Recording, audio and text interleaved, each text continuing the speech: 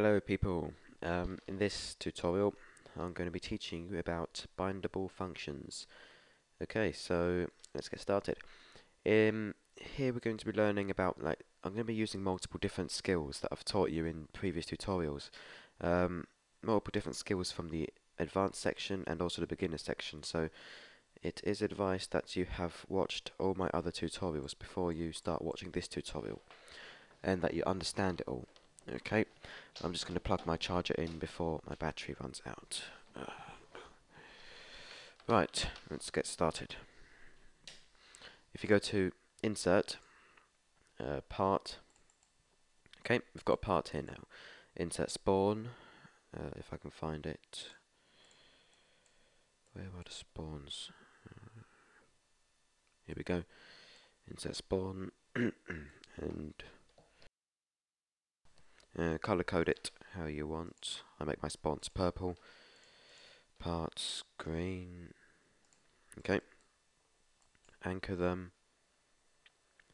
There we go. And now we can start to add the script. If I add a script into my part, let me just move my part over here. Okay, inside the script, we're going to want an event when the brick is touched. So script dot, actually no, let's say part equals script dot parent part dot touched connect function.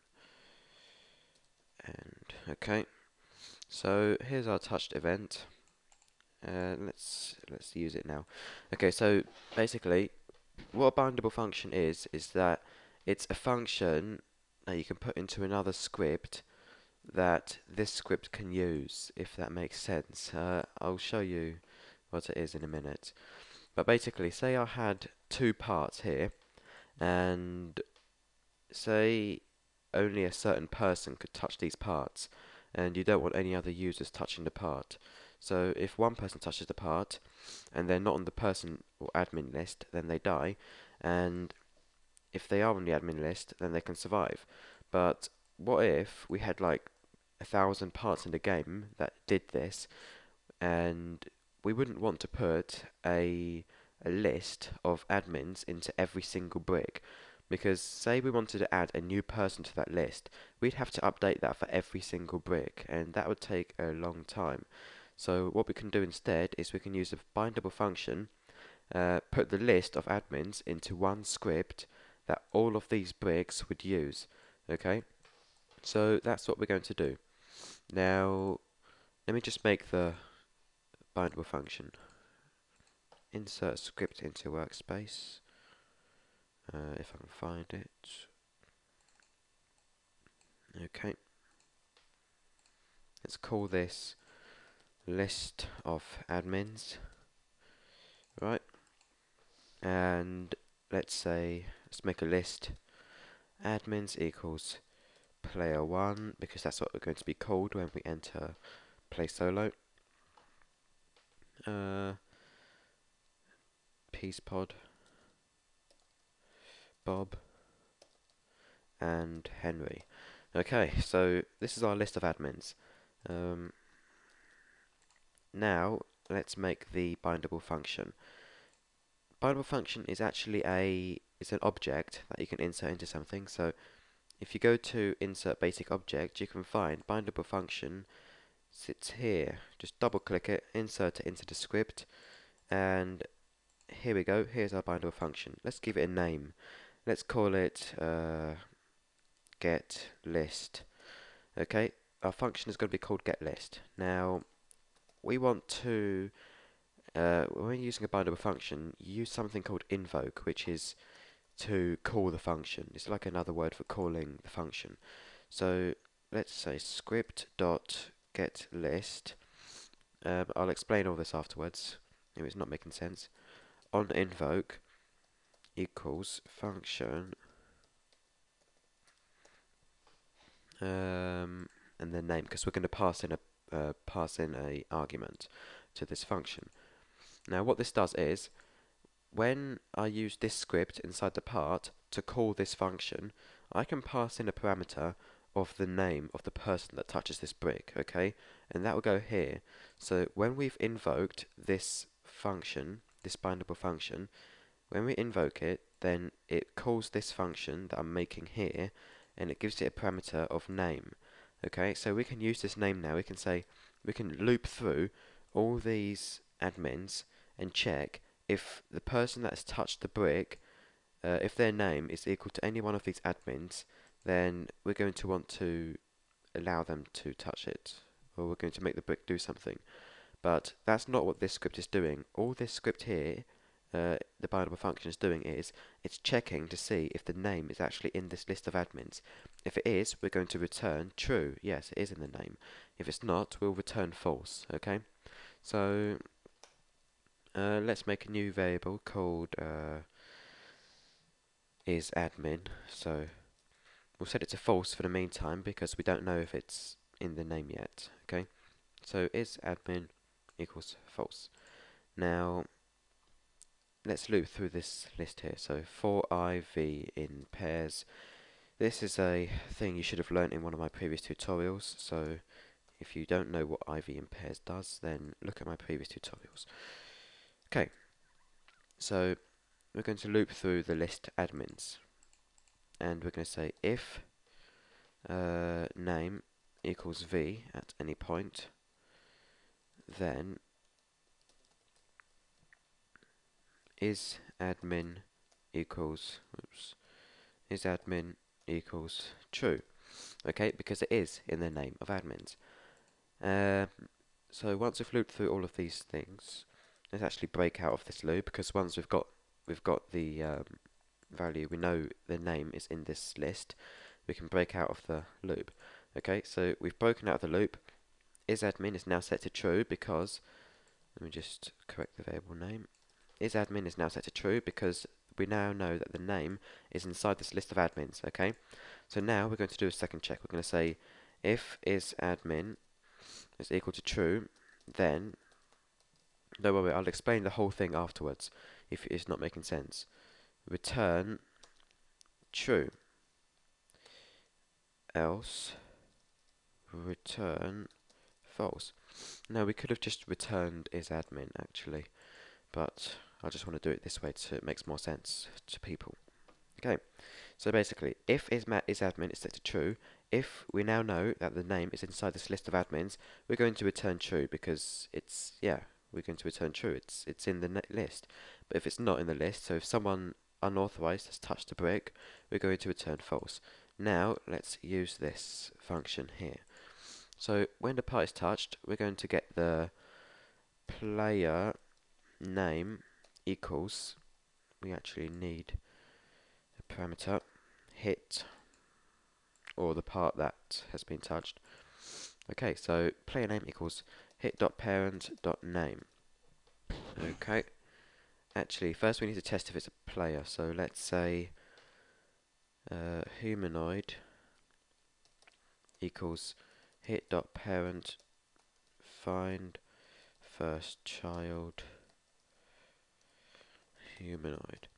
Okay, this is just a test to see if what's touched the brick is actually a player, if it's a character, because you may get a car that touches the brick accidentally and it's not actually a player. So we don't want it to test if a car hits the brick, we want to test if a player hits the brick.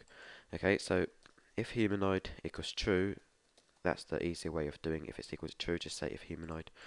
Then player name equals hit.parent.name. Okay, now I've got the player name.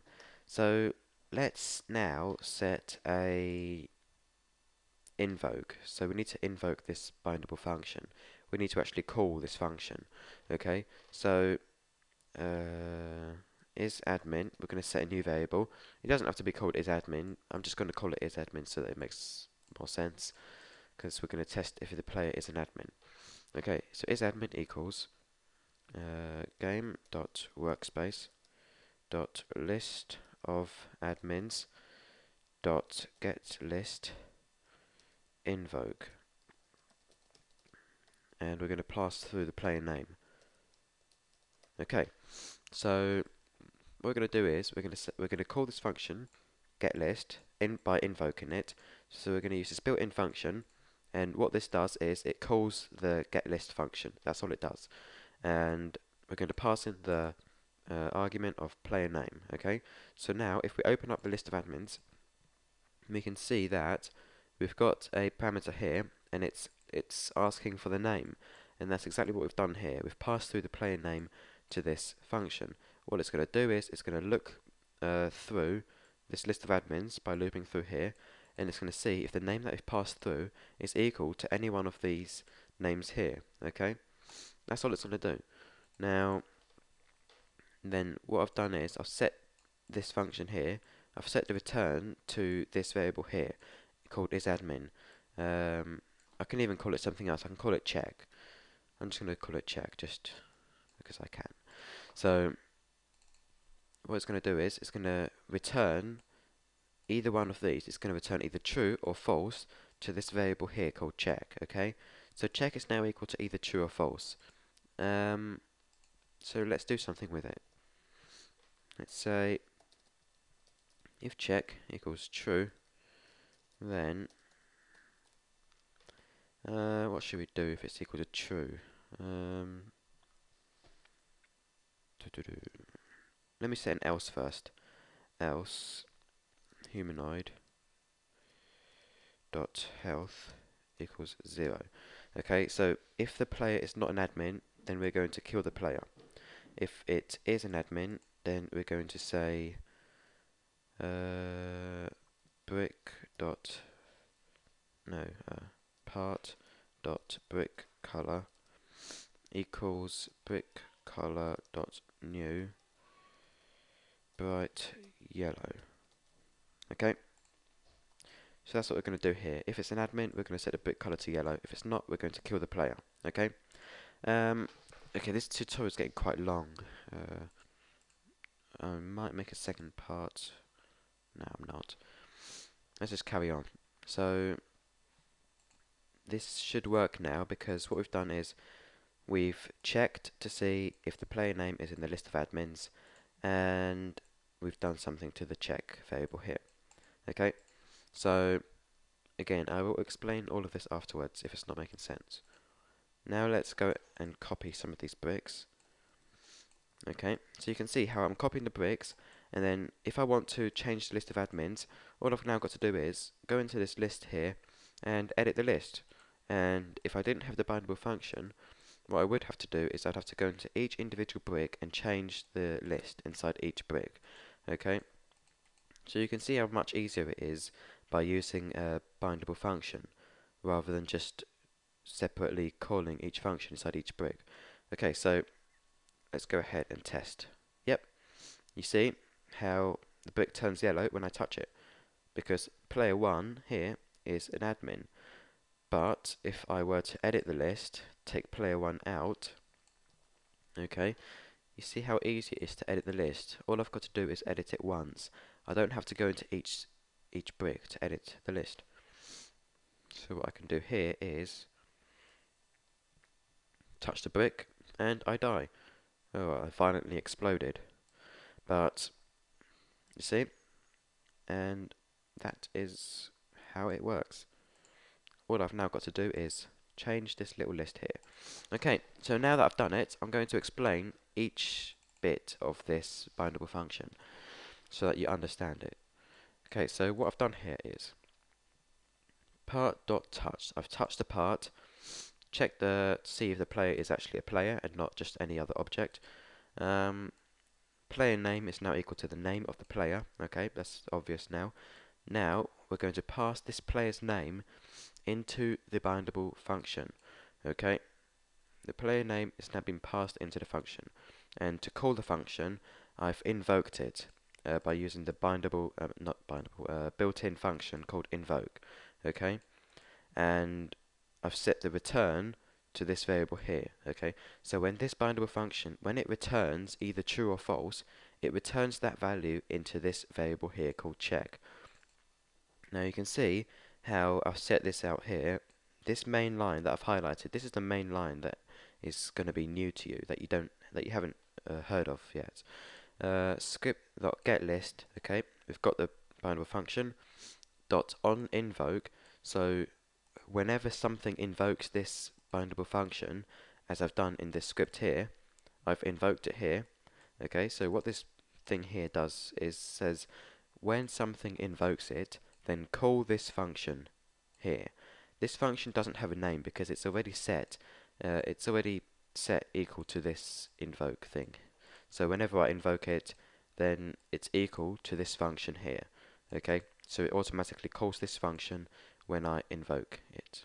Okay, so now that I've invoked it, I've passed through the player name. All it has to do now is check to see if the player name is inside this list here. If it is, then we're going to return true to this variable here. If it's not, we'll return false to this variable here.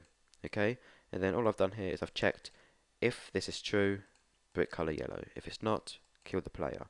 Okay, and that is how easy bindable function is. It's not that hard.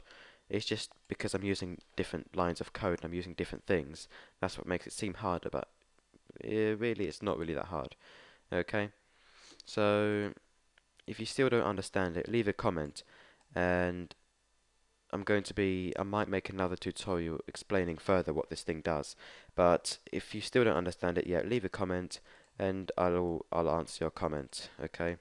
I'm going to want to make some GUI tutorials after this now, so I'll I won't be making any more advanced tutorials anymore. Maybe after the GUI tutorials, I will be making more advanced ones, but now I'm going to be focusing on making the GUI tutorials, as many people have asked me to do so. Okay, so I hope you understand it. Leave comments, do whatever you want. Just keep going over it, try and understand it. Okay, so until then, I'll see you in the GUI tutorials. Okay, bye.